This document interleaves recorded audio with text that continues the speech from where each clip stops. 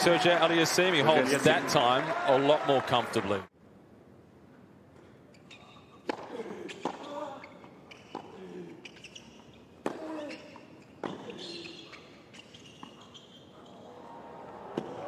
Likes it.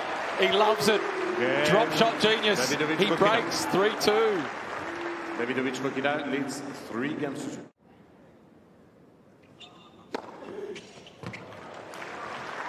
2. I would do the exact same thing. He's standing in a little closer here. Step around to your left. Look for a forehand and look to hurt him on this forehand. And he did. And he takes the set.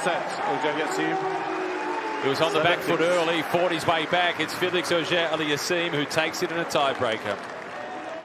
Through his emotions as he wins a point or loses a point.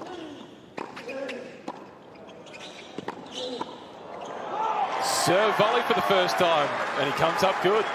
That was interesting.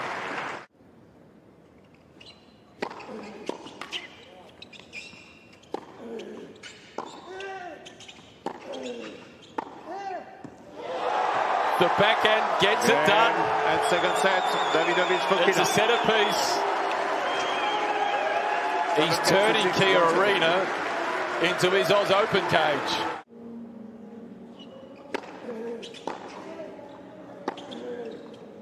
Oh. Again. Serve +1. And he's +1 on the scoreboard at the start of the third set.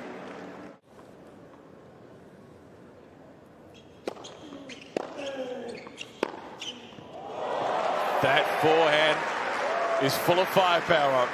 He's not going away. I feel like serving to the forehand's a little riskier just as far as him targeting it, but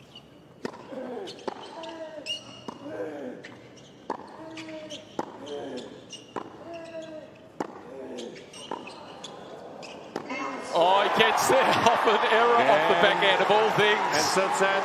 Felix Auger-Aliassime closes out the third set. We've had 3 tiebreakers. It's the Canadian leading 2 sets to 1. we've got a new addition to the dance move.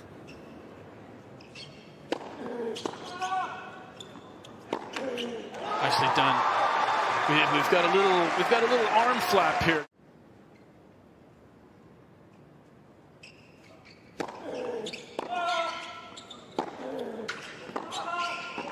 Oh my goodness, what a finish!